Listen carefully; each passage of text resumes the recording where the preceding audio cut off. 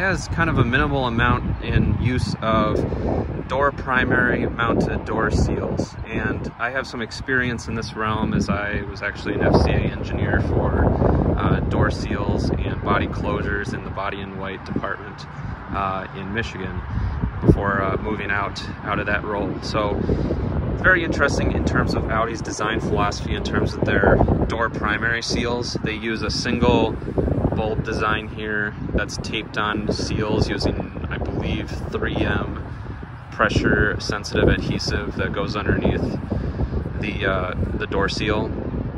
And it's a one piece that doesn't have any molds that goes around the entire perimeter of the door. It's robotically applied, which means that the robot actually picks up the door and applies the door seal all around using only tape and pressure sensitive adhesive. Usually it's 3M EX4311 series tape that's used. And you also notice that the door primary seal goes all the way to the hem edge of the door inner panel, which allows very minimal sound to be able to intrude into the cabin. It also allows the door to seal as far away from the occupants along this edge, so that way when they get out of the car and their pant leg gets on a dirty piece here, you can see this is the sealing line. It seals on this radius here and allows your pants to be clean if you were to wipe it here, and seals way down here, reducing noise, reducing all of those all the dirt that comes onto your pants and reducing the noise inside the cabin. Front door is the same philosophy. You notice you don't see it as much on the outside here because the door needed to have its closeout in order to meet the architecture of the rear door. But down here, it meets all the way down at the hem edge. So that's seals way down here on this bottom radius right here on the sill of the car.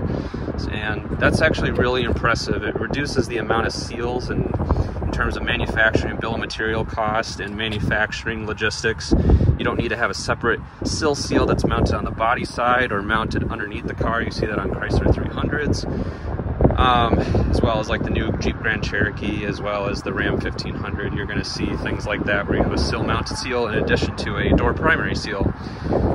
You also do not have a rear fender closeout seal, which would usually be mounted back here a little bit farther outside of this door primary seal, or mounted on the body right here to close out dirt from getting inside here or creating a whistling noise in this area.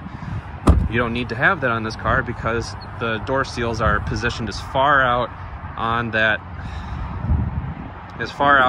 perimeter of that door as possible. That's really impressive that Audi was able to do that. It's really enabled by the fact that you can robotically apply the seal and you don't need to have packaging space for those push pins that typically go inside of a door primary seal on a car.